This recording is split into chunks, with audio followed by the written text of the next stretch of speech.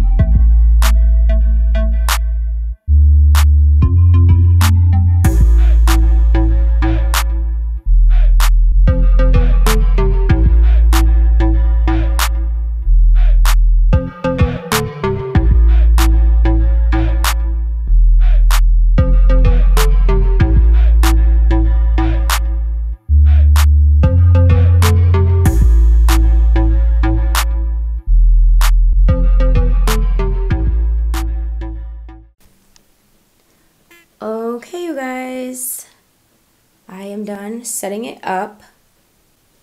And it actually wasn't that hard until, like, once you got the bottom figured out, then it was easy doing the rest. It was just kind of like ABCs, 1, 2, 3. This is what it looks like. I think it looks really good. It says Manatee right there. I am still so sorry, you guys, that they took that off Amazon. I don't know why they did that, because I feel like, I don't know. Like I said, this isn't sponsored by them or anything, so hopefully you guys can get the other brand. And it literally looks just like this, like you guys seen in that picture. So I am actually going to now make my other video. I guess I can turn the camera around. I am now going to make a different video. So if you see me in the same clothes talking about this portable washer in 2 different videos, it was recorded on the same day. So I am actually going to make a different video because I don't want this one to be too long. I'm actually going to play with it for a little bit, plug it in, and make sure everything is right and works good. Thank you guys so much for watching this video and on how to assemble this portable dryer. I definitely think it's gonna work. Like, just looking at it, I feel like, wow, this might actually be doing the trick. Oh, and I don't know if you guys seen in the video, but it has little air vents on top. I thought that was kind of cool. So just so you guys know, okay, so I'm 5'3". Yeah, I'm 5'3", and this is almost as tall as me. So I want you guys to kind of get an idea how tall it is, and it is kind of wide. So if you guys can see, like, my arm, I have long arms though, but you guys can kind of get an idea of how tall it is. So it is probably like maybe 5 feet. It's a little bit shorter than me. But thank you guys so much for watching this video. Make sure you guys go check out the how-to on how this works, and if it gets the clothes dry, I'm definitely gonna post that video next. So yeah, give this video a thumbs up. Please give this video up to 10 likes. Make sure you guys subscribe to my channel. Help me reach 1,000 subscribers. I am almost there. I think I'm like 200 away. I'm so excited. I'm like almost 200 away. Again, thank you guys so much for watching. I will see you in my next video.